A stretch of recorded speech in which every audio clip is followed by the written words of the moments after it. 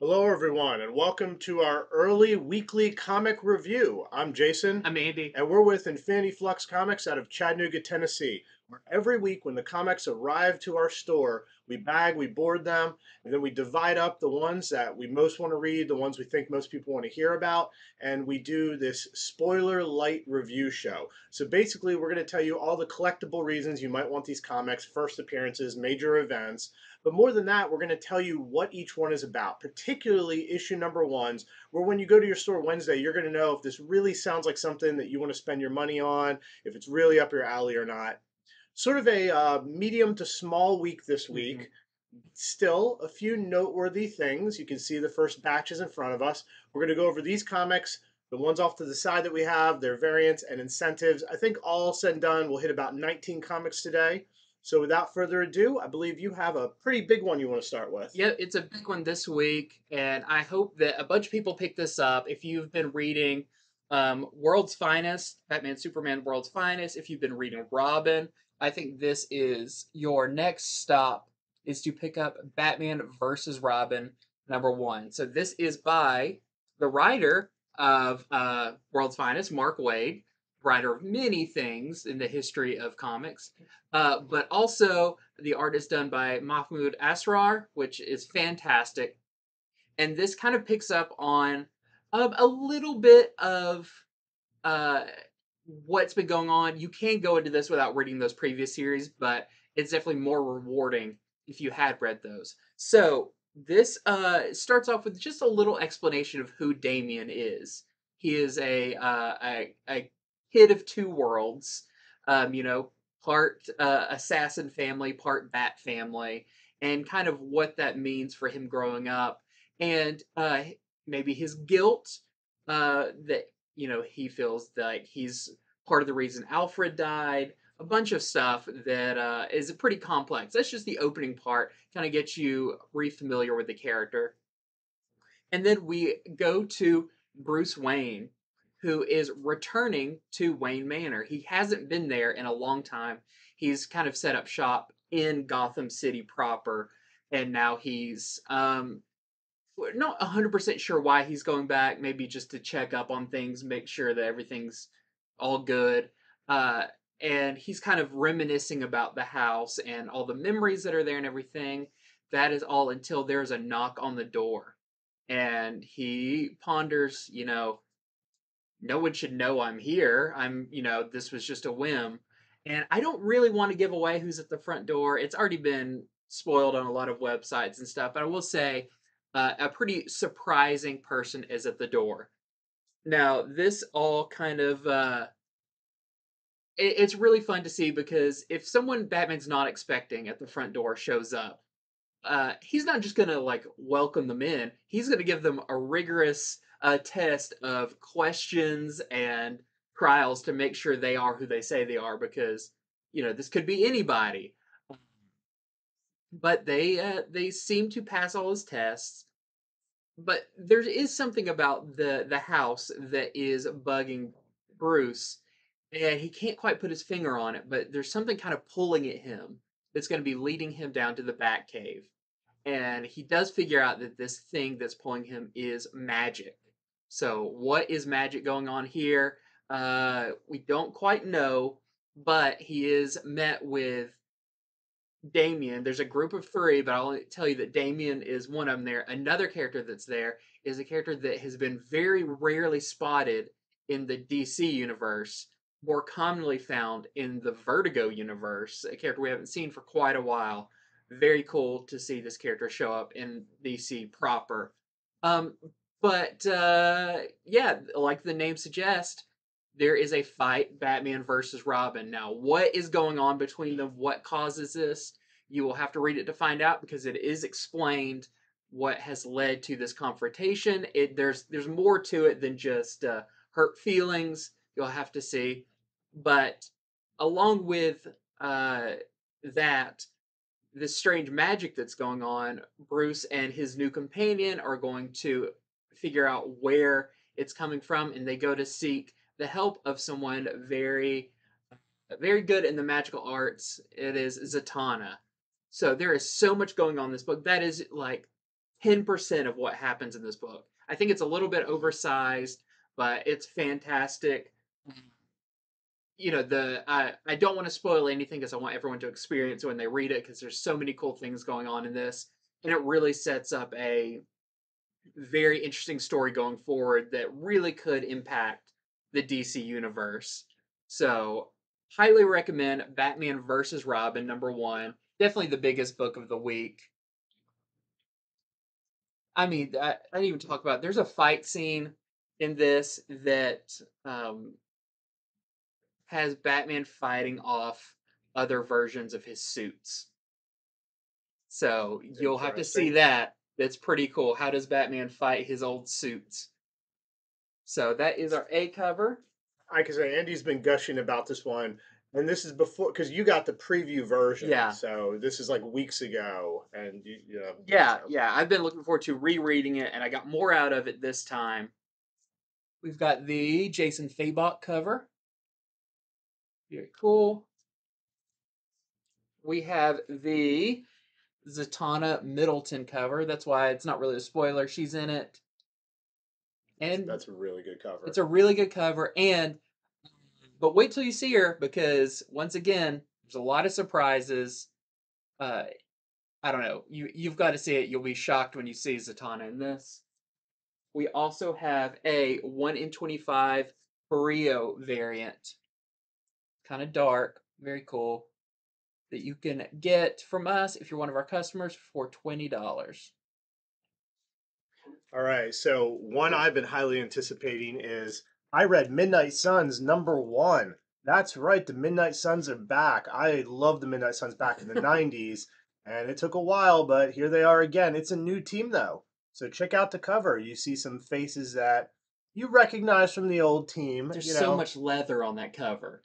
That's just cool 90s leather. That's right. That I totally had a black leather jacket in the 90s. I wore to school, and I love it. So in this, it's going to begin with, where is she? She's up. So bad at doing this. She's up here. This is Zoe Laveau. Okay, she is one of the students at Strange Academy. For those of you who read Strange Academy, you'll know who she is. For those of you who don't, it's okay. You get a little introduction. It starts at Strange Academy.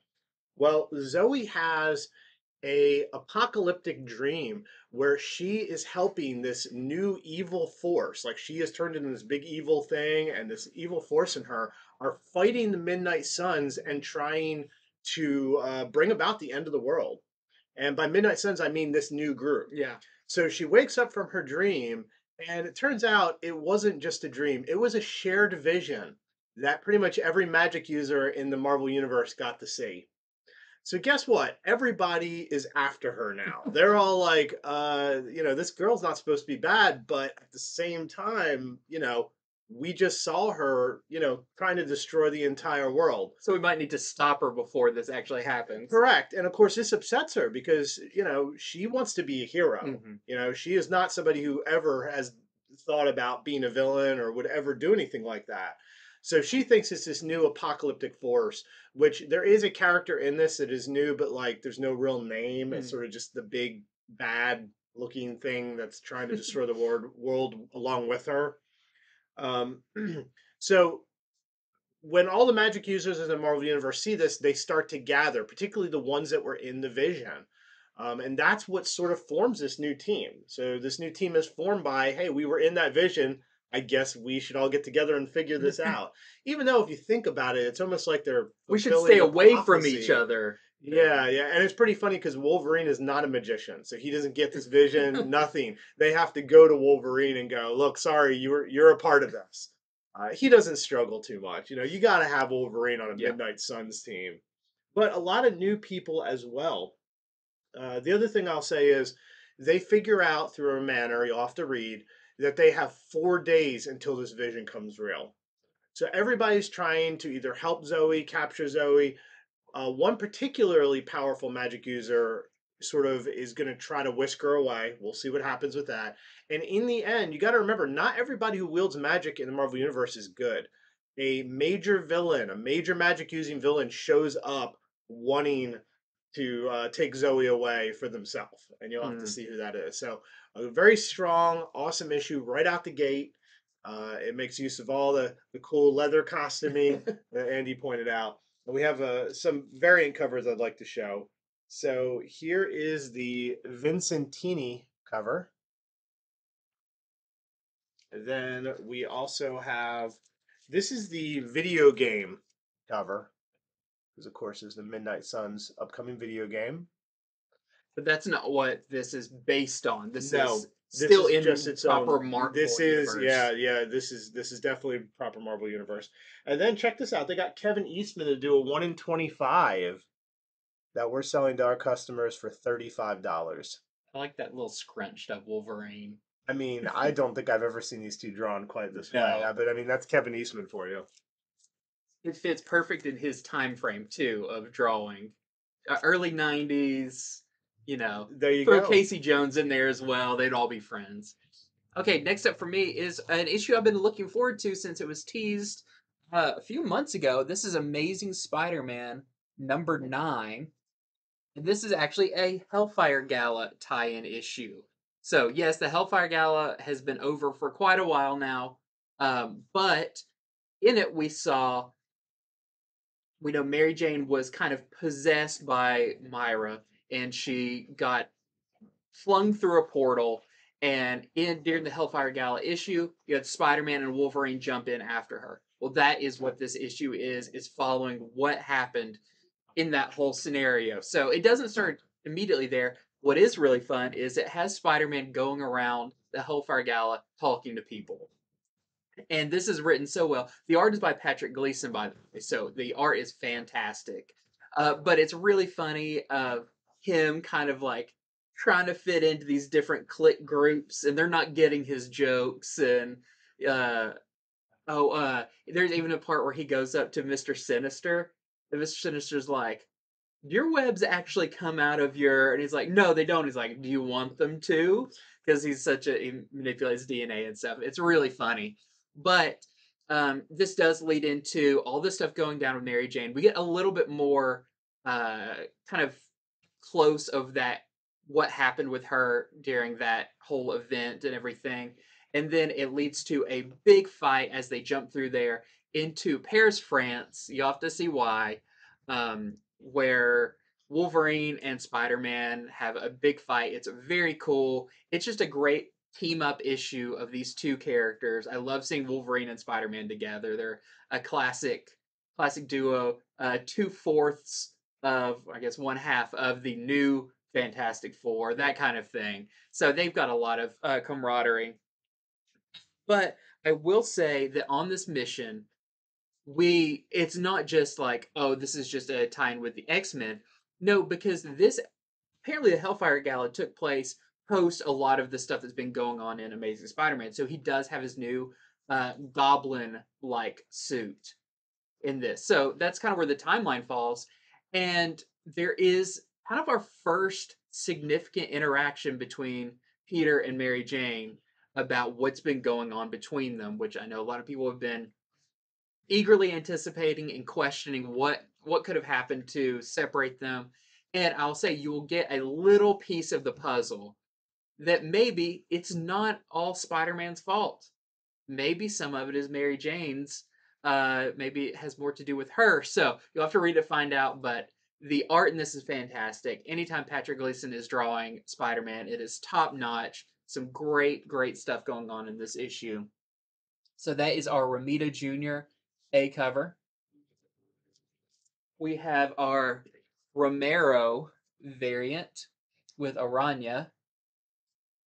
And I believe this is also for the Marvel Voices themed month.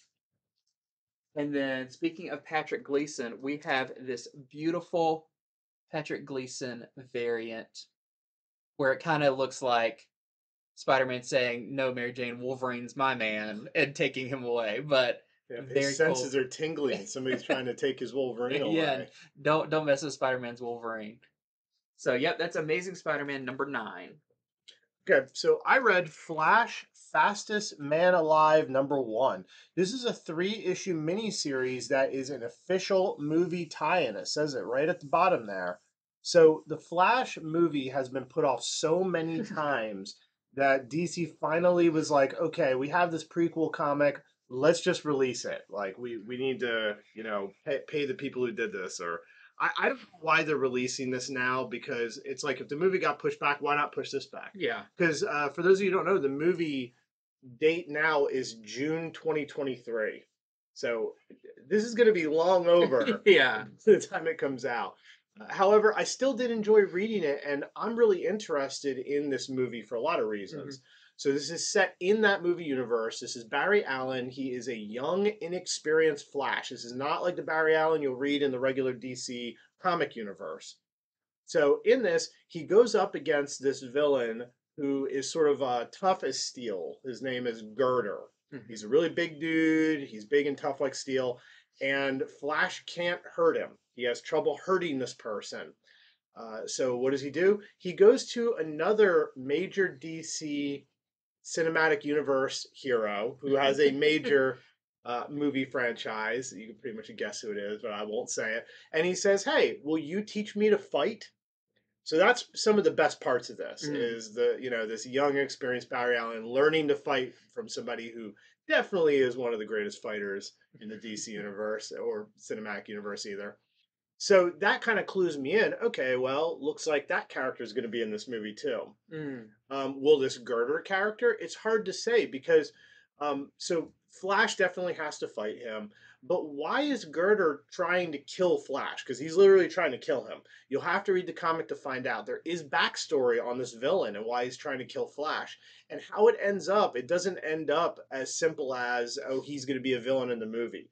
He's actually left in an interesting position where, if he's in the movie, I don't know if he's going to appear as a villain.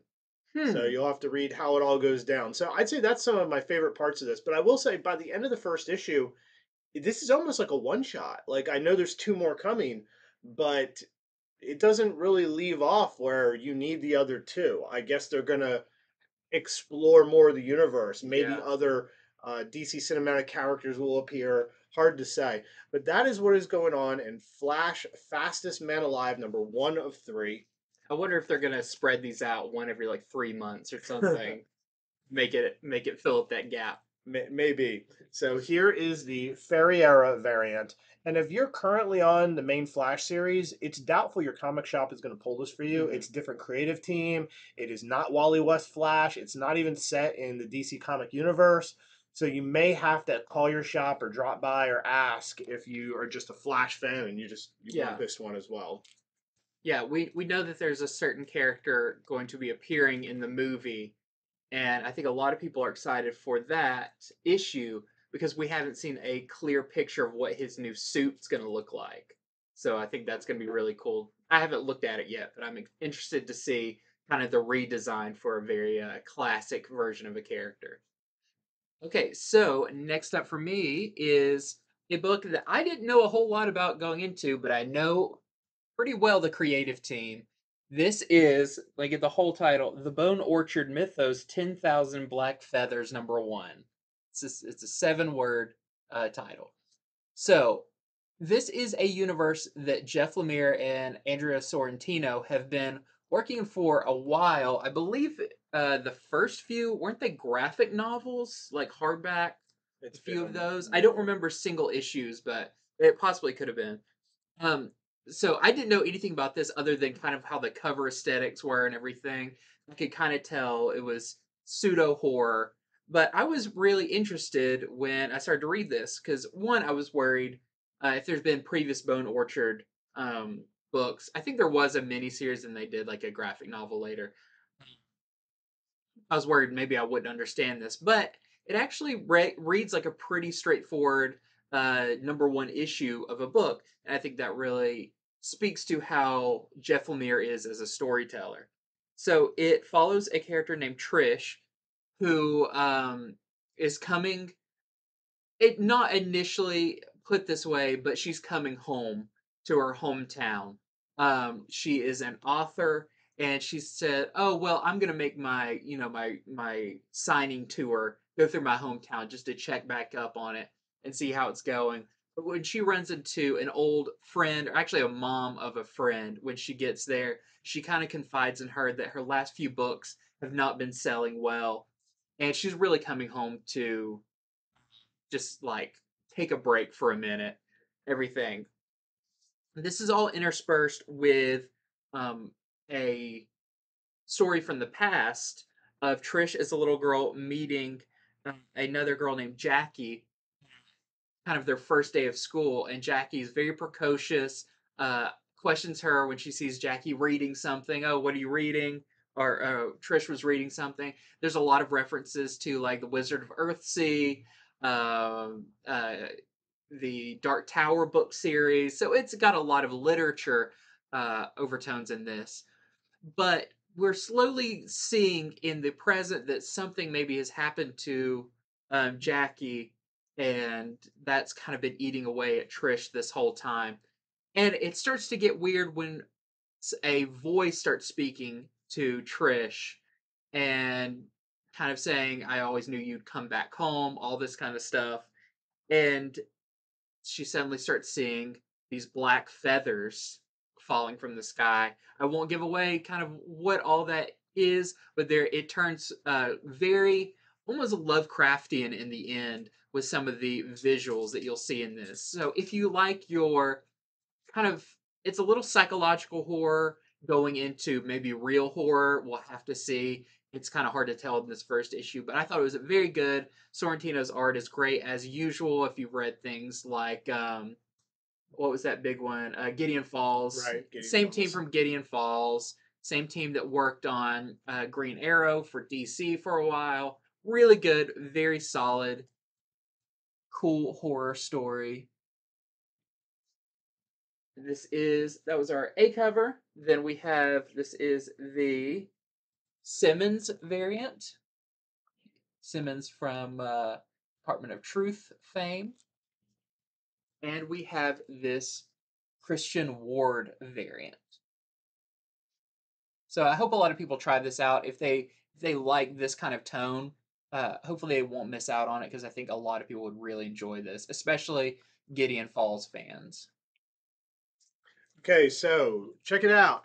Kevin Smith is starting up a new comic series. In fact, he started up a new comic sort of imprint. It's called Secret Stash Comics, which, that's some of the name of his store in New Jersey. Yeah. Jay and Silent Bob's Secret Stash up in Red Bank, New Jersey. So the new comic is called Maskerade. And you see how it's spelled. There's a little secret on the cover I saw. If you look at the bottom corner, do you see that guy's face, holding his face? That is definitely an Action Comics #1 homage. The Oh guy, yeah. yeah, nearby the car where Superman is there lifting it. Okay, so this comic is done by Kevin Smith along with screenwriter Andy McElfresh. And so I think one reason you may want to pick this up is it's by two people who don't just do comics, but they do movies.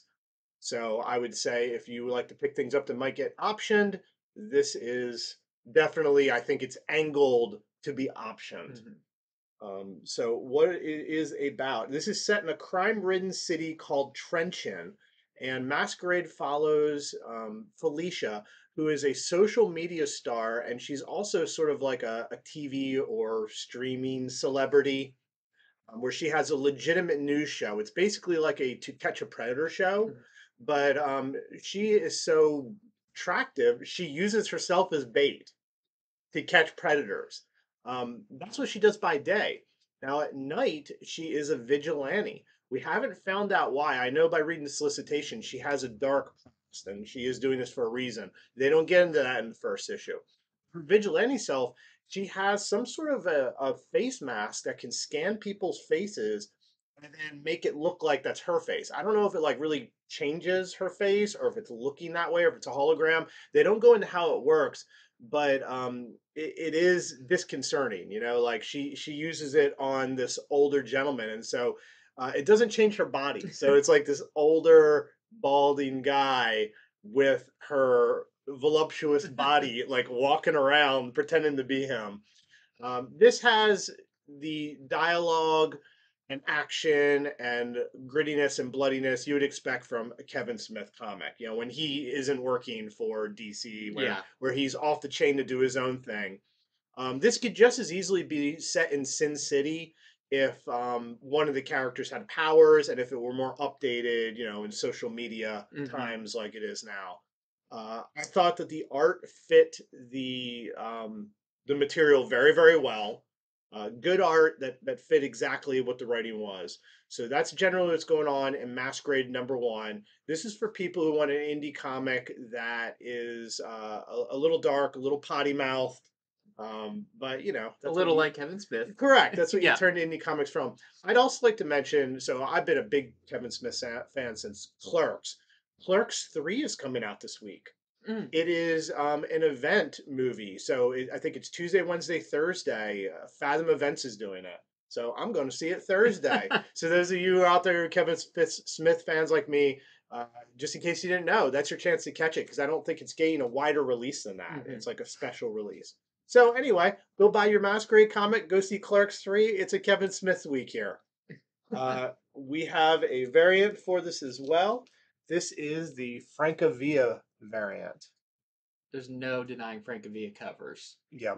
The oranges and the blues, just tonally.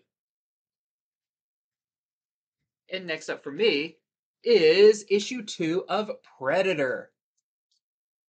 I was looking forward to this one. I really liked the first issue, and where it left off, I thought this can be really cool. So this is, of course, about this girl named Theta, who her parents were killed by a predator, and now she is pretty much stopping at nothing to hunt down that predator. He's got some distinctive marks, and she is hunting him. But to hunt him, she uses a device that kind of opens her up to other predators, and so she has to fight them along the way as they come after her. So at the end of the last one, something happened in her ship. It was her parent ship crash land on a snowy planet, very Hoth-like planet, and this is a habitated, inhabited, Inhabited. inhabited, inhabited planet. Um, but the nearest civilization is pretty far away, and her computer system warns her like, "Hey, you're probably gonna die if you go out there. You only have enough supplies to last 8 days."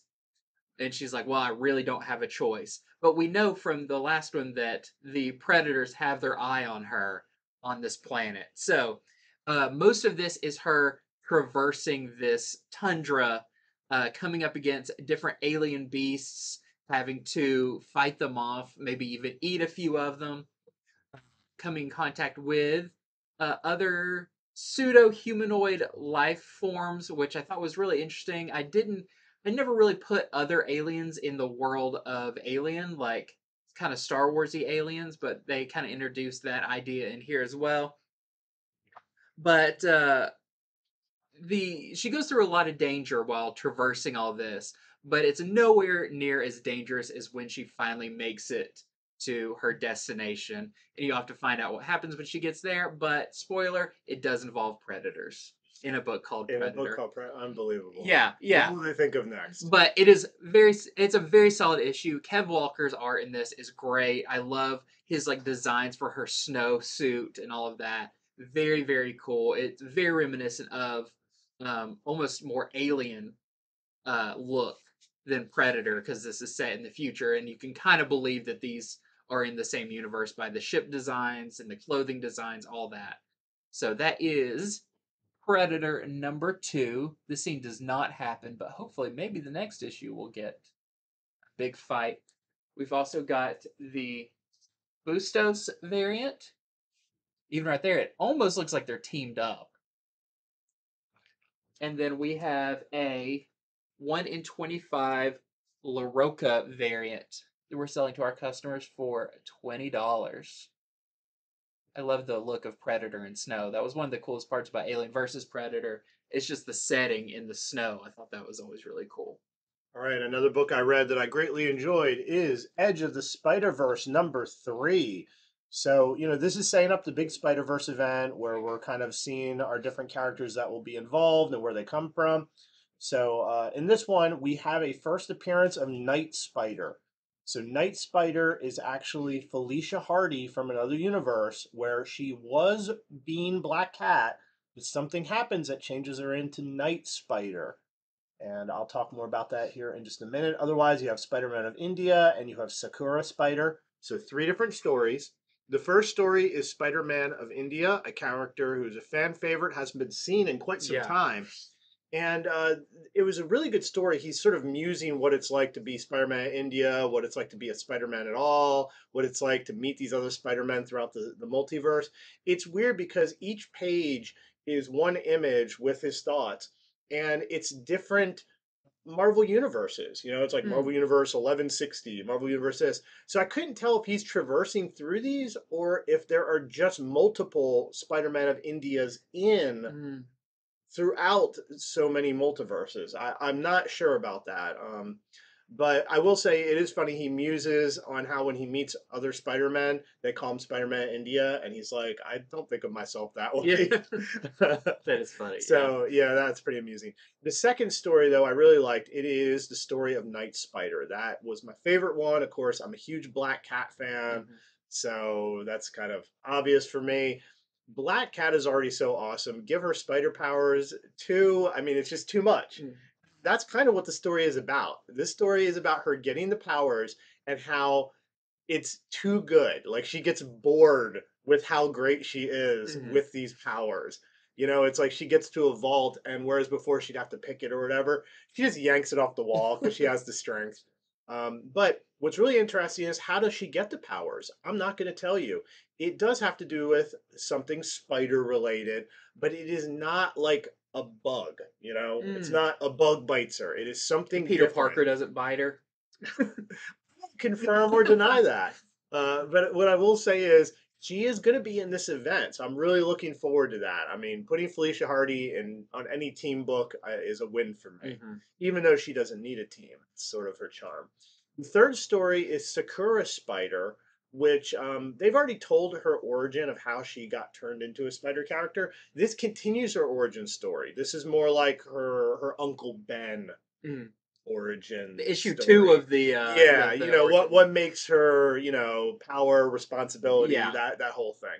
So that is what is going on in Edge of the Spider-Verse #3. I think a lot of people are going to want to pick this up for many reasons, but it's also just a good read. And this variant.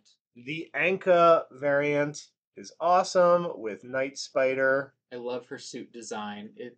It's perfect mix of, you look at that, you go, oh, that's Black Cat, but you see those little spider.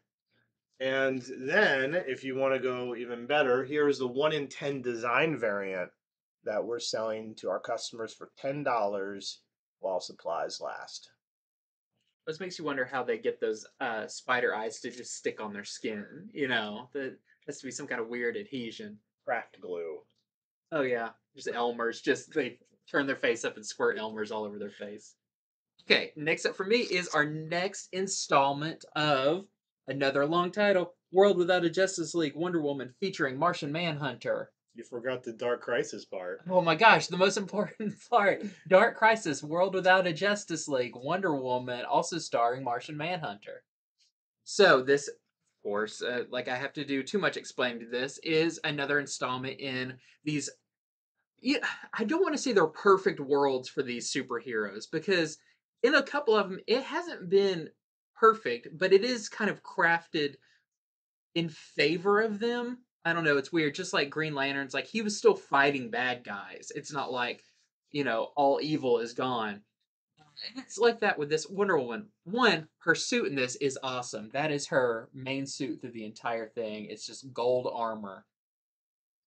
And in it, she is running late because she's having to take care of a fight, an issue. But she is running late to Etta Candy, her best friend, is getting inaugurated to be president. So, in her perfect world, which is kind of nice, her best friend is becoming president. And so she's gonna try to be there for that event. Etta, of course, understands that she has a lot to do, but she's not only going to visit, but she is picking up Etta and taking her to Paradise Island, which is now 3 islands. I have to really look at that page close to figure out why is it 3. Because Etta is getting sworn in as an honorary Amazonian as well. This seems like Etta's perfect world. But even in this perfect world, there's some dark stuff going on, and one of them is that the Amazonians have been keeping a secret from Wonder Woman, and she's about to discover what that is and really throw her feelings about the Amazonians and Paradise Island in a pretty dark way, where she doesn't know if she can fully trust them now. So that's kind of the gist of that story. Now the backup story, the Martian Manhunter one, is weird. It's very cool. It is if you know anything about Martian Manhunter, John Jones, that his alias is a detective. That was just kind of a classic thing. He's kind of a private eye. In some of the versions, he works for a police force. But that is what this one is. This is black and white with just touches of color. And in his world, he is a detective, but I think it's kind of commenting on how he's always felt a little bit of an outsider, because he talks about, well, I guess this is a little bit in the future, that humans have finally decided to splice their DNA with superior beings that are better at adapting to things, like squids. And so everyone in the world looks like a Cthulhu-like monster with tentacle growing off their face. They're bald, or they have tentacles for hair and a tentacle like beard thing. It shows everyone like that, and he looks like that, but with like a trench coat on and everything. And there has been a murder that he is investigating that has some cryptic clues around it that he is going to look into. And when you find out who the culprit is, it's also pretty surprising, and will make you question a lot of this story. But very cool, very weird. And I do know that in an upcoming Dark Crisis issue, we will be seeing this character again, this version, because it refers to him in it as the Martian Squid Hunter. Which, I mean, there you go. There's a whole new universe for you, is the Martian Squid Hunter. So, just the one cover for this one, World Without Justice League, Wonder Woman. All right, so I read Venom issue number 10. So let's check out the cover. On the cover, we have Meridius. You can tell because of the things coming out of the head there. And he's attacking multiple Venoms. So this is a very mind-bending issue, and the art that goes with it is really good. Very mind-bending art at points that work really well with it. Al Ewing, he always has these big stories to tell, and this is no exception. So in this, you kind of learned last issue, but you learn a lot more for sure who Bedlam is, and it's a little bit shocking as to who Bedlam is. You also learn a lot more about the Garden of Time, where Eddie has been sort of imprisoned with Meridius. He's there with all these other versions of King in Blacks that come after him. And I think there's like a total of 6 of them. Well, there is a 7th that is talked about in this issue. It's not seen, but there's a 7th one. So if you guys read other sites, some are saying there's a 7th Venom, but they don't really clarify. That's what that means. There's a 7th King in Black. Now, who are all these people? Who really is Meridius? All that gets revealed this issue. There's a lot of revelations this issue. Um, on top of that, Dylan Brock is in real danger because of Bedlam. And it's all Eddie's fault. And you will read about why that is this issue. So, really, if you've been reading Venom, this answers a lot of questions that you've probably had since the early issues of this run. So, a good, cool issue, very mind bending issue of Venom. And here we have the Sakura variant.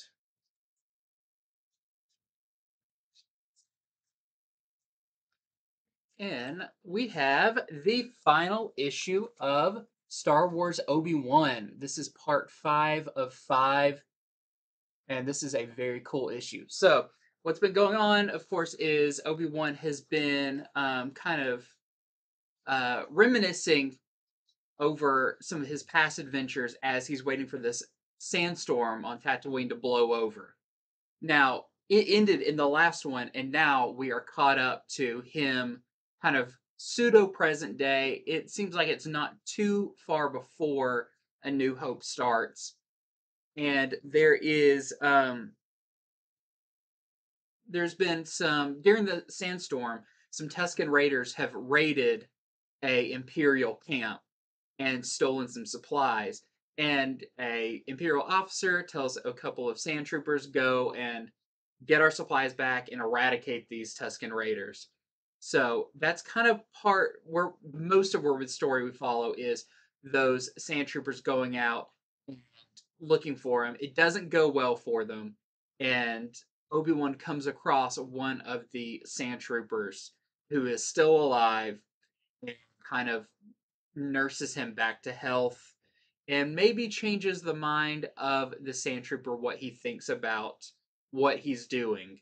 You'll have to read it to get the full story, but it's a very cool story and a very nice, there's no like to be continued or Obi-Wan will be back in. No, this even goes right up until there's a little bit of time jump and we basically see the events of A New Hope in this. So it's pretty cool. You can kind of see where it falls.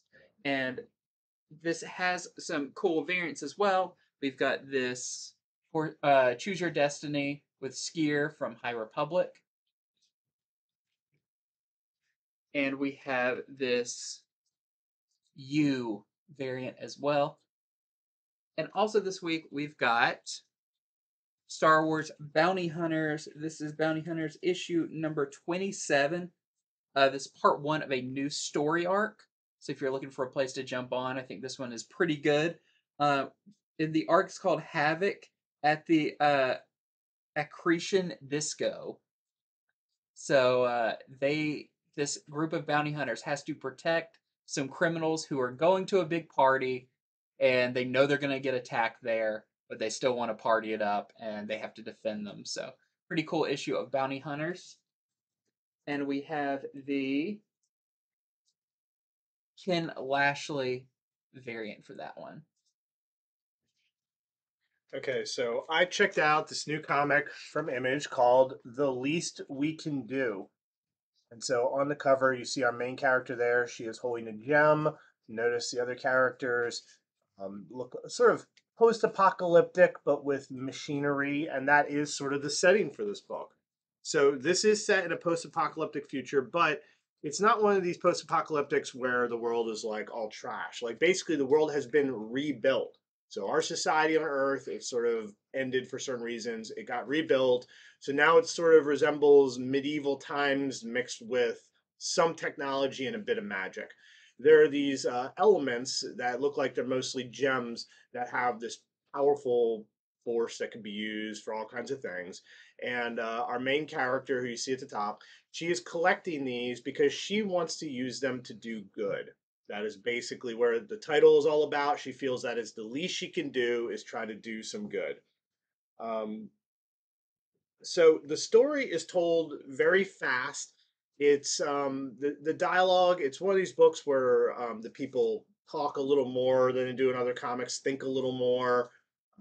The art style is very bright and clear. It's sort of its own style. It definitely has a little bit of a manga edge to it, but not enough where I'd say that's like a hard edge. The story is told very indie in a way that I would call sort of unpolished. It doesn't feel like it went through a lot of editors. It feels like they just did it. It's how they want to tell it.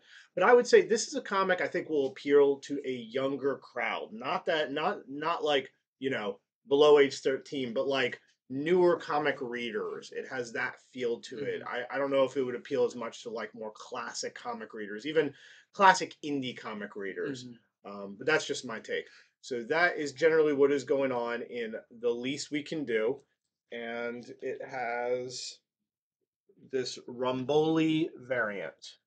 not to be confused with the folded over pizza called Stromboli. This is the Romboli variant. Oh, good. I'm glad you clarified that. I know. I was about to say Just the in case. pizza drew it. Okay. No.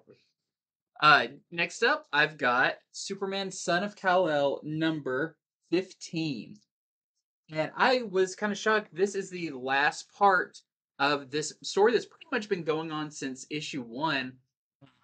Or at least it's been building from there. The Bendix story, the big organization, the big bad guy that has been plaguing Jonathan Kent since he's taken over the role of Superman. All of that comes to a close in this, and Lex Luthor and Bendix go head to head. And, you know, it's Lex Luthor. What are you going to do when you go up against Lex Luthor? So that was very interesting, and I'm very excited to see where it goes from there because we know that Clark Kent is coming back into the picture in the next issue. And there is something big that happens that we're kind of seeing that maybe Jonathan is going to have some powers that are a little bit different than his father. Not a whole lot is spoken about it, but there's some stuff that happens in this that make him question something. And then finally, a big part of this, you'll probably see it in news articles and stuff, but Jonathan makes a pretty public declaration about his feelings towards Jay in this that have been a long time coming if you've been reading this series. So that is Superman Son of Kal-El number 15. It's our A cover. And then we have our Talaski variant as well. All right, so I read Captain Marvel issue number 41. This is the end of this current arc that has Captain Marvel, where the magical tribunal has put her on trial, and she has to fight this dragon over and over again to prove that she doesn't hate all magic and she's not a bad person. Well, last issue, she escaped the tribunal. She made it back to New York, where, guess what? There was a dragon in New York. So in this issue, she has to reunite with her sister, with Binary, with Jessica Drew, and they must try to fight this dragon. And maybe this can be her last challenge to prove herself to the tribunal. You'll have to read to see how that goes. Also, Binary. Some things are decided with what's going to go along with Binary, and you'll kind of see what happens to the future of Binary for the next little while by the end of this issue. So, end of the arc. And we do not have the variant for that one. We ran out of that one. Okay, and I have Daredevil. This is Daredevil number 3 in the continuing pseudo sequel series. So in this, it's funny. It talks a lot about some weird stuff happened in the previous issue with somebody coming up to Daredevil and being like, "I'm the one who's orchestrated your entire life," and all this stuff. And then that little part ended, and it's basically like Daredevil's like, "That was weird. I'm going back to doing what I was doing." But we know that that storyline is going to pop up again.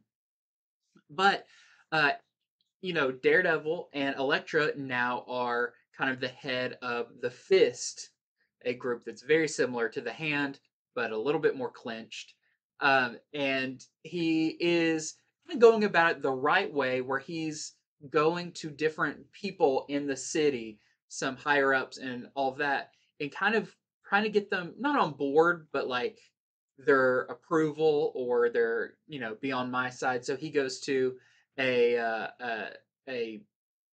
detective or a member of the police that he's been friends with, talks to him about it, and he even goes and sees Luke Cage, who is running for mayor, and tries to get his kind of okay that he operates the Fist in the city. But also, he has a run-in with someone from Elektra's past that I think is a character we don't see too often. That is pretty cool. So that is the main story of Daredevil number 3. And we have the Seguera. I think this one's called the promo cover, which we can see on there. It does look like we are going to be getting that confrontation with Punisher coming up. which just seemed inevitable. All right. I read Love Everlasting, #2, the book from Tom King and Elsa Chartier. And so this is a lot like issue #1, where we have this one girl who is in these sort of romance tales. They have to do with somebody desiring love and struggling to find it, and they get it, they lose it, and then they get it again.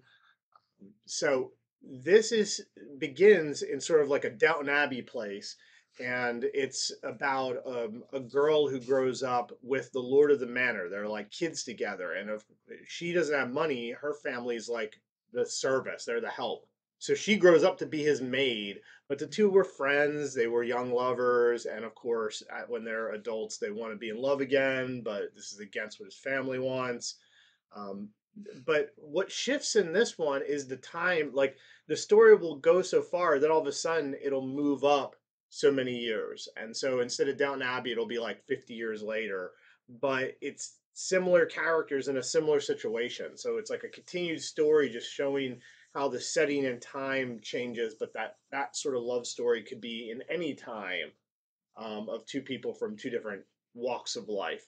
I have to say, it ends pretty bloody, and I'd also like to say, if anybody is looking for like a continuity to all this, I don't know if there is. Maybe there will be eventually.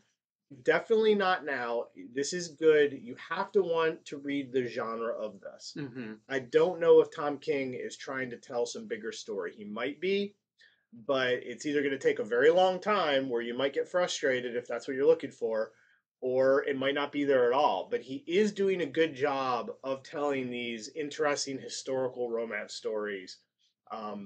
That's not really my genre to read, but I have to say, reading it, it's not bad. Mm-hmm. So You just that's got to be along for the ride. sort of a thumbs up for me on I'm reading something I don't think I would pick up, but it's Tom King and the art's really good. So If something's done well, even if it's not your taste, you can tell when something's done well. And right. I think that's how this is going to be for a lot of Yeah. people. I just think that some people are not going to like it because they're going to go, okay, well, why the time jumps? And is this all going to get explained? I don't know if it is. And I've heard that the first bunch of issues of this was released digitally, Mm. and that even further in, there's no explanation of it. So I'm just warning all the readers, like it for the right reasons. Yeah, Um, Like, for instance, this great variant cover by Terry Dodson. love it. Yeah, that's really good. And then here is another variant. This is the Samson variant. Okay, and I believe my last one is Axe Judgment Day. This is #4. So, as you can see on there, that hand is about to either give the thumbs up or the thumbs down to a lot of people. And of course, that's what this issue is about. Is some of the Eternals make a play to Eros, Star Fox, because they know that his power is he can manipulate emotions of people and things. They want to get him to manipulate this celestial that's judging everybody, and I guess make him a little bit happier. I don't know, but he kind of retorts like, if that doesn't work, then that is a surefire way for all of us to get judged negatively and get destroyed. So Star Fox has a lot to do with this. I think a big part of this event was to bring him back into the fold and kind of explain what he's been doing. He even kind of goes into detail about while he was away, how his mindset has changed a little bit, and he's kind of come back as a relatively new character. I think we're going to learn more about that in his one shot that's coming out. But more people in this get judged as well, including Doctor Doom, which it's I question the Celestials' ways of judging people because Doom pretty much just tells him, "Don't worry about it. I don't care what you say, anyways." But we get people like Professor X. What we're seeing is I don't think I've talked about it on the show. One of the ways that he judges people is by presenting himself to them as someone from their life or their past. So for Professor X, he comes to him as Legion, his son, to judge him. I think we even saw in an upcoming issue with the Spider-Man that Gwen Stacy is going to be how she confronts Peter about all of that. So it is interesting to see what he appears to them as to be judged. But he's given thumbs up, he's given thumbs down all around. No way you can keep track with how many of each is going on. But finally, the Eternals go back to a big thing that they love doing, the Unimind. If you watch the movie, they even kind of brought the Unimind into that. And Star Fox is up for a vote for a new title he may take on. You'll have to read it to find out what that one is. But there is kind of the final judgment from the Celestial in this. And let's just say this is a very dark issue, especially the last few pages.